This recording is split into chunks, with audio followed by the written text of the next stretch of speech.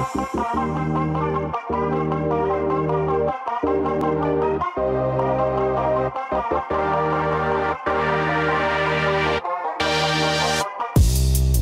and thanks for joining me, and in this video we're going to talk about some of the new features that are available inside Google Meet for meeting with students, teachers, or just for the purposes of distance learning. Now, one of the best features that I found recently is the ability to, when my background is cluttered, like you can see on my shelves behind me, the ability to add a background blur. And if you want to add a background blur, you just go to the bottom right of your screen, click on the More menu, your three dots at the bottom right, and click on Turn on Background Blur. And so that blurs out a cluttered background, or in the case of some situations where you might be proctoring a test with your students, the ability to blur out things that might give away answers while they're taking an online test.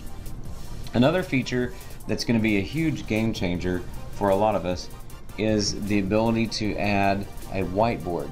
Now, rather than create a new whiteboard feature for Google Meet, Google has integrated Jamboard, so you will need to make sure that your administrator has turned on Jamboard for your district. So if I wanted to add a Jamboard to a meeting that I'm having with a colleague, or in the case of a math teacher, to a group of students, all I have to do is go to the bottom right and click on the More menu again, and here you're going to see at the top Whiteboard where it says Open a Jam. When I click this, it's going to add a new whiteboard, or I can open up an existing Jamboard from my drive, and it's going to add it into the chat menu. Now, before adding this into the meeting, I can choose to have it set up so that the recipients on the other end can edit the Jamboard or just view it. And in this case, if I'm teaching a lesson and I want it to be interactive so that students can engage in the lesson, I'll choose Edit. When I click Send, it's going to put the Jamboard link in the chat menu over here. And you'll notice that it automatically popped up on my screen right here.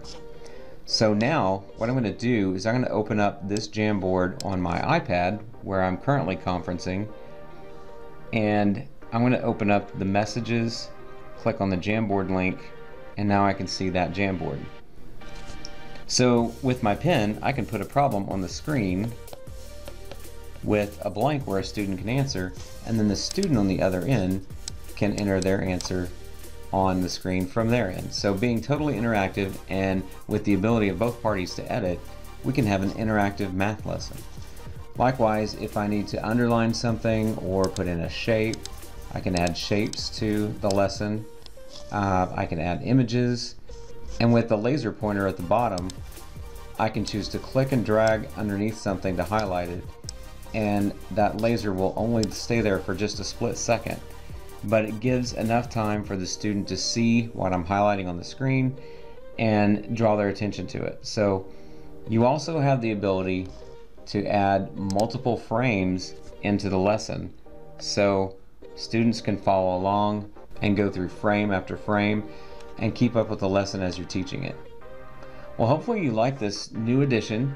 If you have more questions about how to use it, refer to my blog at www.techycoach.com. and look for a new video coming up in the future where we'll talk about how to use breakout sessions in Google Meet, which is a new feature that's rolling out this week.